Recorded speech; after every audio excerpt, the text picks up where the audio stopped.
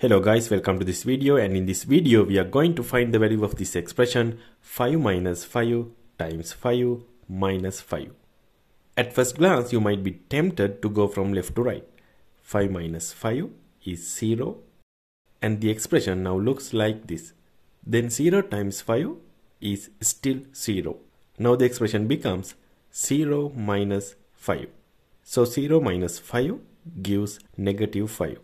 But that answer is not correct because we need to follow the order of operations when solving these kinds of expressions.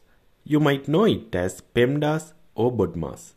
In PEMDAS, P stands for parentheses, E stands for exponents, M stands for multiplication, D stands for division, A stands for addition, and S stands for subtraction. Now let's apply PEMDAS to this expression. 5 minus 5 times 5 minus 5. We start by looking for parentheses, but there are none. Next we check for exponents, and again there are none.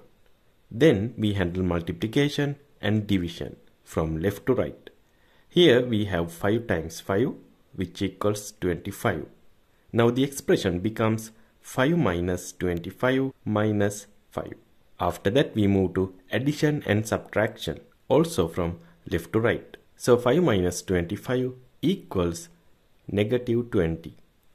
Now the expression looks like this, and negative 20 minus 5 equals negative 25. So the correct answer is negative 25. Got it right? Let me know in the comments. And as always, see you in the next video.